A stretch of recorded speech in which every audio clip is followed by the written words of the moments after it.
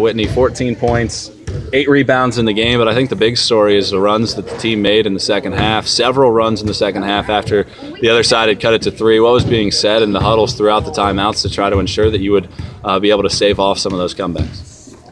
We just kept trying to push the ball and trying to wear them out. And our press, I think, really was what helped us wear them down and get some transition points and really help, really get our team hype and our bench hype. And so then it helped with their run, settle them down a little bit.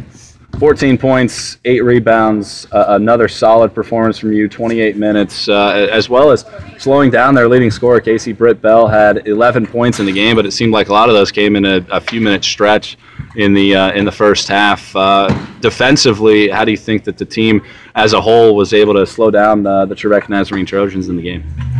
I really actually didn't think we played our best defensive game, but they were really good at driving and kicking to their shooters and finding who was open, and so we really just tried to stop them on the penetration, and that's something we're usually not good at, and I thought we actually started to do better at it there late in the game.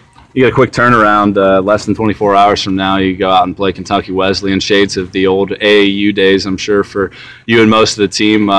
What's the preparation going to be like heading into a matchup against a Panther team that you played last year? We just know that they're really great three-point shooters, and that's what they like to do. The same thing really is drive and kick. So we're going to try to stop them on the penetration and make sure we close out hard on their shooters and do our best and keep running them and running because that's what we're good at since we have a pretty solid bench.